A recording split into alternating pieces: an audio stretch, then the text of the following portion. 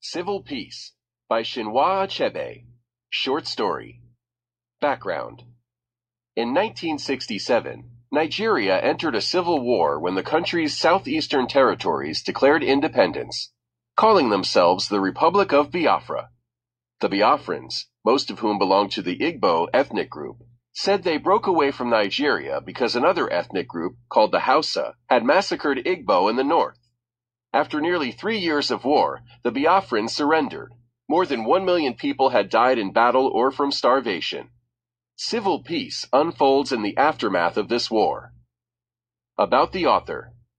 Chinua Achebe, born 1930, died 2013, is renowned for novels and stories that explore the conflicts of modern Africa. He was born into the Nigerian Igbo tribe and publicly supported the independence of the Igbo-dominated Biafra region from Nigeria. Considered the founding father of modern African literature in the English language, Achebe is read widely in Africa and around the world. His first and most celebrated novel, Things Fall Apart, portrays the disruption of Igbo tribal society by Western colonialism. Civil Peace by Chinua Achebe. Jonathan Awembu counted himself extraordinarily lucky. Happy survival meant so much more to him than just a current fashion of greeting old friends in the first hazy days of peace. It went deep to his heart. He had come out of the war with 5 inestimable blessings: his head, his wife Maria's head, and the heads of 3 out of their 4 children. As a bonus, he also had his old bicycle, a miracle too, but naturally not to be compared to the safety of 5 human heads. The bicycle had a little history of its own. One day at the height of the war, it was commandeered for urgent military action. Hard as its loss would have been to him, he would still have let it go without a thought, had he not had some doubts about the genuineness of the officer. It wasn't his disreputable rags, nor the toes peeping out of 1 blue and 1 brown canvas shoe, nor yet the 2 stars of his rank, done obviously in a hurry in biro, that troubled Jonathan. Many good and heroic soldiers looked the same or worse. It was, rather, a certain lack of grip and firmness in his manner. So Jonathan, suspecting he might be amenable to influence, rummaged in his raffia bag and produced the 2 pounds with which he had been going to buy firewood, which his wife Maria retailed to camp officials for extra stockfish and cornmeal, and got his bicycle back. That night he buried it in the little clearing in the bush where the dead of the camp, including his own youngest son, were buried. When he dug it up again a year later after the surrender, all it needed was a little palm oil greasing. "Nothing puzzles God," he said in wonder. He put it to immediate use as a taxi and accumulated a small pile of Biafran money, ferrying camp officials and their families across the 4-mile stretch to the nearest tarred road. His standard charge per trip was 6 pounds, and those who had the money were only glad to be rid of some of it in this way. At the end of a fortnight, he had made a small fortune of 115 pounds. Then he made the journey to Enugu, and found another miracle waiting for him. It was unbelievable. He rubbed his eyes and looked again, and it was still standing there before him. But, needless to say, even that monumental blessing must be accounted also totally inferior to the 5 heads in the family. This newest miracle was his little house in Ogui Overside. Indeed, nothing puzzles God. Only 2 houses away, a huge concrete edifice some wealthy contractor had put up just before the war was a mountain of rubble. And here was Jonathan's little zinc house of no regrets, built with mud blocks, quite intact. Of course, the doors and windows were missing, and 5 sheets off the roof, but what was that? And anyhow, he had returned to Enugu early enough to pick up bits of old zinc and wood and soggy sheets of cardboard lying around the neighborhood before thousands more came out of their forest holes looking for the same things. He got a destitute carpenter with 1 old hammer, a blunt plane, and a few bent and rusty nails in his tool bag to turn this assortment of wood, paper, and metal into door and window shutters for 5 Nigerian shillings, or 50 Biafran pounds. He paid the pounds and moved in with his overjoyed family carrying 5 heads on their shoulders. His children picked mangoes near the military cemetery and sold them to soldiers' wives for a few pennies, real pennies this time, and his wife started making breakfast akara balls for neighbors in a hurry to start life again. With his family earnings, he took his bicycle to the villages around and bought fresh palm wine, which he mixed generously in his rooms, with the water which had recently started running again in the public tap down the road, and opened up a bar for soldiers and other lucky people with good money. At first he went daily, then every other day, and finally once a week to the offices of the Coal Corporation where he used to be a miner, to find out what was what. The only thing he did find out in the end was that that little house of his was even a greater blessing than he had thought. Some of his fellow ex-miners who had nowhere to return at the end of the day's waiting just slept outside the doors of the offices and cooked what meal they could scrounge together in Bonvita tins. As the weeks lengthened, and still nobody could say what was what, Jonathan discontinued his weekly visits altogether and faced his palm wine bar. But nothing puzzles God.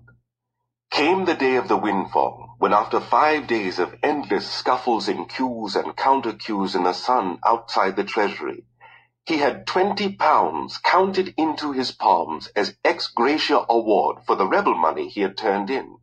It was like Christmas for him, and for many others like him, when the payments began. They called it, since few could manage its proper official name, egg rasher. As soon as the pound notes were placed in his palm, Jonathan simply closed it tight over them, and buried fist and money inside his trouser pocket. He had to be extra careful, because he had seen a man a couple of days earlier collapse into near madness in an instant before that oceanic crowd, because no sooner had he got his 20 pounds than some heartless ruffian picked it off him. Though it was not right that a man in such an extremity of agony should be blamed, yet many in the queues that day were able to remark quietly at the victim's carelessness, especially after he pulled out the innards of his pocket and revealed a hole in it big enough to pass a thief's head. But of course, he had insisted that the money had been in the other pocket, pulling it out too, to show its comparative wholeness. So one had to be careful. Jonathan soon transferred the money to his left hand and pocket, so as to leave his right free for shaking hands, should the need arise, though by fixing his gaze at such an elevation as to miss all approaching human faces, he made sure that the need did not arise until he got home. He was normally a heavy sleeper, but that night he heard all the neighborhood noises die down one after another. Even the night watchman, who knocked the hour on some metal somewhere in the distance, had fallen silent after knocking 1 o'clock. That must have been the last thought in Jonathan's mind before he was finally carried away himself. He couldn't have been gone for long, though, when he was violently awakened again. "Who is knocking?" whispered his wife, lying beside him on the floor. "I don't know," he whispered back breathlessly. The second time the knocking came, it was so loud and imperious that the rickety old door could have fallen down. "Who is knocking?" he asked them, his voice parched and trembling. "Na thief man and him people," came the cool reply. "Make you open the door." This was followed by the heaviest knocking of all. Maria was the first to raise the alarm. Then he followed, and all their children. "Police, oh! Thieves, oh! Neighbors, oh! Police, oh! We are lost! We are dead! Neighbors, are you asleep? Wake up! Police, oh!" This went on for a long time, and then stopped suddenly. Perhaps they had scared the thief away. There was total silence, but only for a short while. "You done finish?" asked the voice outside. "Make we help you small. Oh yeah, everybody.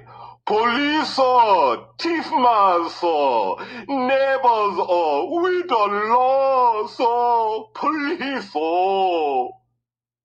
There are at least 5 other voices besides the leaders. Jonathan and his family were now completely paralyzed by terror. Maria and the children sobbed inaudibly like lost souls. Jonathan groaned continuously. The silence that followed the thieves' alarm vibrated horribly. Jonathan all but begged their leader to speak again and be done with it.